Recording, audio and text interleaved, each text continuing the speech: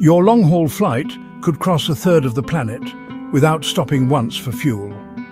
Modern long-haul aircraft like the Airbus A350-1000, Boeing 777-200 long range, and 7879 can fly 8,000 to nearly 9,500 nautical miles non-stop. That is a third of Earth's 24,000 mile circumference in one tank.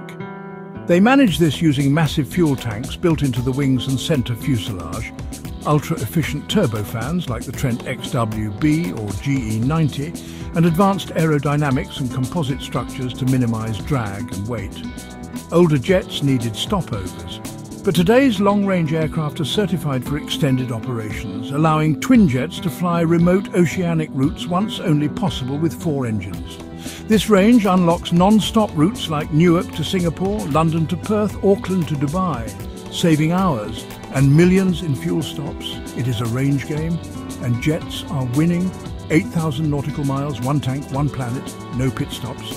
Should we keep pushing that distance, or are ultra-long hauls pushing human limits too far?